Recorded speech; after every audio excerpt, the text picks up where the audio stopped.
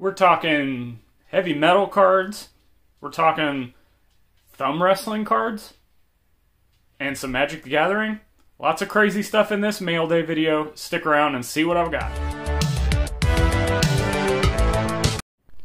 I said we were starting with some oddball stuff. Well, actually I said this whole video is going to be oddball stuff. And it is. We're going to start with these 91 WWF playing cards.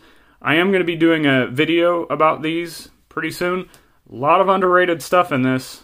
Got this complete set in box. Pretty affordable. So stay tuned for that. Now, what in the heck is this, you're asking?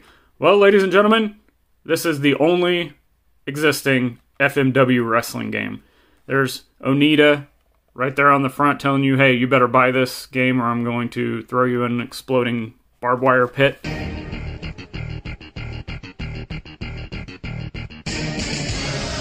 It's actually a pretty terrible game, but with all these FMW wrestlers on here, I thought this was something I had to have. Great condition. Oh, look at this. I got two.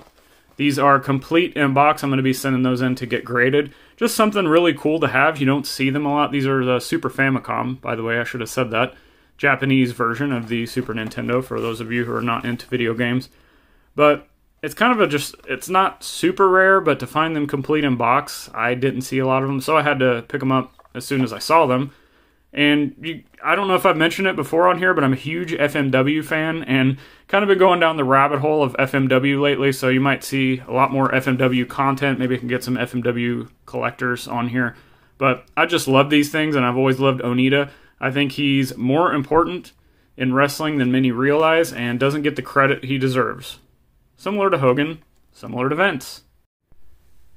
Hey brother, did you mention my name? You said Hulk. I'm the Hulkster right here for you. That's right, Sports Illustrated 1985 Matt Mania with Hogan on the cover. And I've got two of these, and I got another one below here, so 3 copies in total. Just something else I thought I'd start making a play on, some of the Sports Illustrated first-time covers. It's nothing new, I've seen people been doing it, but I haven't seen a lot of Hulk Hogan's. So just something I'm looking at. I'll get these graded. I know I'll get counted off for this. But you guys know how I feel. Stuff like this in slabs over time, I just feel like will go up in value regardless of the grade. I'd mentioned Magic the Gathering. We've got a couple more alpha cards. We have another Ogre, and we've got a Fear card. I mean, look at the artwork on this. This is why I love, especially alpha Magic the Gathering. The art is like so primitive. It just screams like fantasy role-playing. And if you guys are into that, or if you played Magic back in the day, like, you can't get away from how awesome this artwork is. Like, sometimes I would buy these cards, and I am buying these cards right now because I don't play the game anymore, but the artwork kind of overrides the card aspect. So just, when I think the artwork kind of is more important than the game itself, that's when you have a really good trading card system. I spoke about some heavy metal cards, so here we go.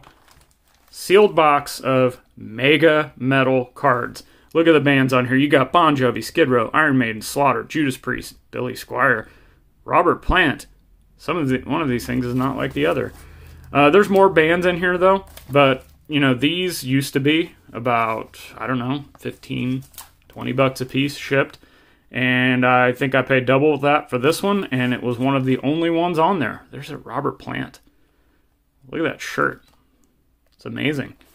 But anyway, I was originally going to rip this, but since I can only find one now, I was like, you know what? This is going with the sealed wax collection that you can see back here. I've got more stuff not shown, but I will not be opening this. And the reason I won't is because the cards I was searching for in that I was able to find. Yes, that's right. All 5 King Diamond cards in this set. And who is King Diamond? Well, in case you're unaware, here's a clip.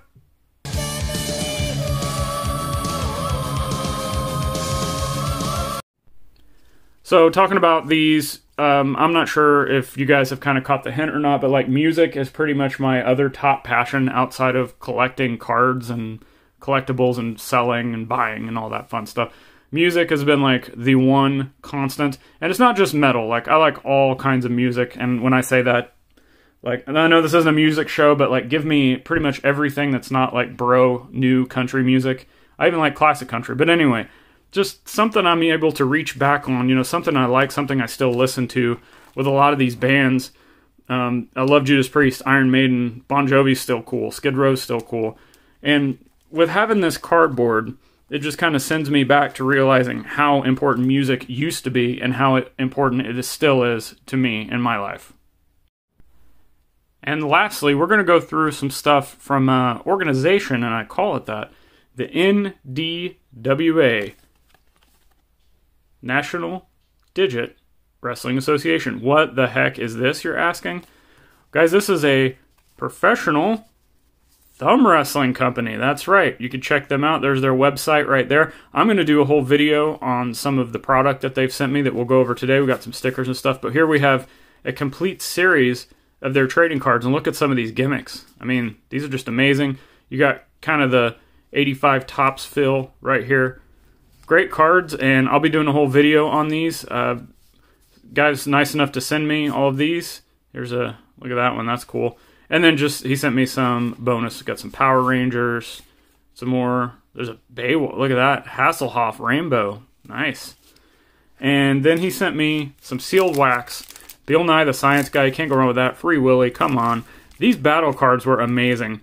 Maybe it's just because, again, I like the fantasy aspect, fantasy art, and like role-playing games, stuff like that. But I remember, oh, look at that. Produced by Merlin. Where have you guys seen Merlin cards before?